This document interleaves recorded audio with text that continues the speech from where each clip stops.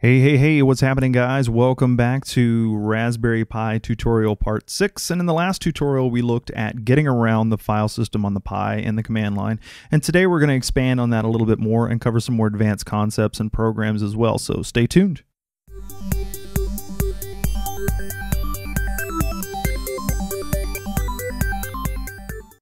All right, well, I'm trying not to jump around too much and group concepts together so that they make sense. And I also want to give you a good solid foundation before moving on to more advanced things. So I'm going to get into editing and working with files in the next tutorial. But before we do that, we should cover some more command line stuff so that you have an understanding of other file system and command line interface concepts that we didn't get to last time. Last time we covered pwd, cd, ls, make directory, remove directory, and so forth. Mostly navigational type stuff.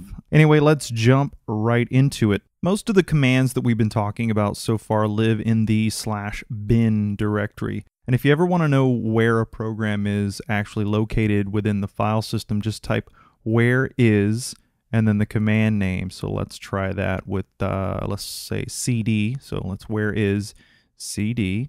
And in this case, cd does not actually return a directory where it lives because cd is built into the command line shell. So let's try something else. Let's try pwd. And we see here that pwd is actually in the /bin directory. So if you want to explore the bin or user/bin directories and see what commands are available to you, just type ls/bin or ls/user/bin. And if you want to know more about any of these commands listed, you can use man, and then let's say cd for this example, or man make directory, and then read about all of the available options. And when you're done, you can just use Q to exit back to the command line. And to scroll up and down to read more about these commands, just use your arrow keys up and down. Q or Control C will exit you from most commands in Unix, and you can also type --help after most commands on the command line to get brief usage help that's not as in-depth as the man page. You can still learn, quite a bit using the --help option, and that will vary depending on the program. Sometimes --help doesn't work. Maybe it's just a -h, or sometimes you could just type the command on the command line and it will tell you the usage without any options. So anyway, since we're going to eventually get into programming, let me talk a little bit more about running commands. All of these commands are accessible from any directory because of something that's called your path variable. And this is where is that we used earlier looks for those commands that we searched for. And what is your path variable? Well, a variable just stores a piece of information, and the system stores a bunch of these variables when you log in called environment variables. Your path is a listing of the directories where the commands, programs, or scripts, so forth, where they live and execute from.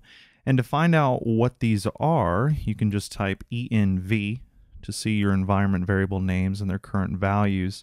And as long as the commands that you want to run are located within your path, they will run. And if you want to run something that is not in your path, like say you're writing your own programs, you're going to need to tell the command line shell where to find it. And by the way, the command line is also known as a shell. So if you hear me talking about the shell, it's basically the same as me saying command line. Now, in the last tutorial, I mentioned that the directory above or behind your current directory was denoted by a ...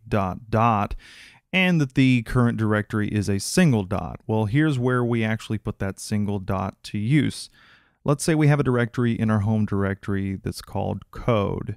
We could denote that as ~/code, which is shorthand for home/pi/code. And you're writing your first program in a file called my first program. Well, anywhere outside of that home code directory, or even inside it for that matter, you would not be able to just type my first program to run it because code is not in your path. And the shell is not looking for runnable programs anywhere outside of that path variable. So you'll need to explicitly tell the shell that you mean to execute this file as a program with a dot and a slash preceding the name. And we're not going to get into scripting or programming just yet, so I'm trying not to jump ahead. But just as an example, I'm going to create a quick shell script program called My First Program. And I'm going to glaze over what I'm doing here, but don't worry, I'll cover this in a later tutorial when we actually get into some basic programming. So for now, you can just copy what I'm typing here and follow along if you want. So let's open up our My First Program, and I'm going to type a couple of commands here. And then echo hello world. This is my first program. And then I'm going to exit out with Control X, answer yes to save. And then I have to change the mode to 755, my first program. All right, so it's ready to run. So let's run this and see what happens. / my first program. And there we go. It says hello world. This is my first program. Let's try it just to illustrate my point without the /. All right, so as you can see from the code directory, if you type / my first program, and it will run. Without it, it will not. So if you are not in the code directory, you could also specify the entire directory path and run this file outside of that directory using /home /pi /code /my first program, or the shorthand version of your home folder, the ~/code /my first program. And any of those will work from anywhere outside of that code directory, but only / will work from within it. And I know I'm throwing a lot at you very quickly. I hope this makes sense for now and it didn't completely confuse you. So if you need me to clarify, just comment below. This might make a little more sense in just a moment when I talk a little bit more about how the path works. Okay, so let's backtrack just for a moment to the environment variables again. Any of these environment variables that were listed can also be accessed by using their name with a $sign in front of them. And the $sign just basically tells the system that we want to access the contents of the environment variable. For example, say we want to see what's in our path and not the rest of the environment variables. Just use the echo command and then $path, which will list the contents of the path variable. And without the $echo would just print the word path on the screen. And also remember that in any Linux or Unix system, that file case and spelling is important. So make sure that you type all caps for the variable name and not a lowercase or mixed case because that won't work. So let's just try quickly using echo with some other environment variables. So let's just try here echo $username, and we'll see that that's our username. We could also use the whoami command to find this information out. And also let's echo home, which shows our home /pi directory. And now that we know all that, let's say that we wanted to add our home /pi /code directory to our path so that any of the programs or scripts that we write in that directory will be accessible from anywhere else within the file system. So we'll first need to access our path variable, copy it back to itself, and then append our code directory onto the end of it like this. Export, and then path equals $path to get our current path directories, and then a : home /pi /code. Now, what does this do? Well, with the export command, we assign the current value of path back to itself, and then we append our code directory to the end using a : which is also called a delimiter in this case, to separate that new directory from the rest of the directory entries within the path. Now, if we type env again, we should see the home /pi /code directory has been added to our path, and we can run my first program from any directory on the system. And here's something else you should know. Let's say another directory in the path also has a file called my first program. Well, how does the system know which one of these to run since they have the same name? If there are two versions of my first program, the system will run the first one that it comes across in the directories listed in the path variable. It's just something to remember. Let me also say, it may seem like a time saver to just add dot to your path so that whatever directory you happen to be in at the time will be searched and your programs can run from anywhere. Don't do this. It's a security risk. And also when you log out and log back in, any of these changes that we made here will go away. In order to make the changes persistent across logins, we'll need to edit our user profile, which I'll actually cover in the next tutorial when we get to editing files. All right, but let's move on for now. And one of the commands that I typed above was chmod 755 my first program. And let me take a moment to try to explain what this does. Chmod stands for change mode, and this is basically letting you tell the system what type of read, write, and execute permissions to give to users, groups, or owners of the files and directories on the system. File permissions and ownership are an important multi-user system feature in Linux and Unix and any Unix-based system.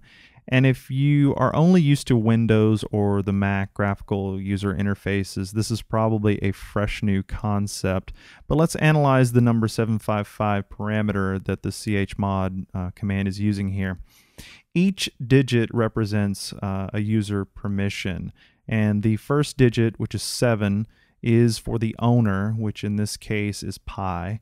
And the second digit, 5, is for the group access. And the third 5 is for all other users on the system. So how did I decide to use 755 instead of any other combination of numbers? Well, read access is represented by the number 4. Write access is represented by a 2. And execute access here is represented by a 1. And since we wanted to run this program, we needed that 1 added in. And let's say I wanted to give read and write permission. We would add 4 and 2 together, and you would get 6. Read plus execute permission equals 5, and read plus write plus execute equals 7. So 755 essentially represents read, write, and execute for the owner of the file, and then read and execute for the group and all other users. Now, I'm going through this pretty quickly. I know it's kind of confusing if you've never seen this before and if you're completely new to the idea, but after a while you will get used to it, and if you're using any Unix-based system, it will come in very handy to know how this works. And if you want to read more about it, just search chmod on Wikipedia. They have a pretty extensive entry on the chmod command.